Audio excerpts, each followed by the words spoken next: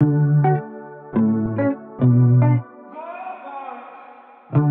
guys, Conor here from Time for Sport. Hope you're all well and staying fit and healthy. This is this week's Time for Sport challenge.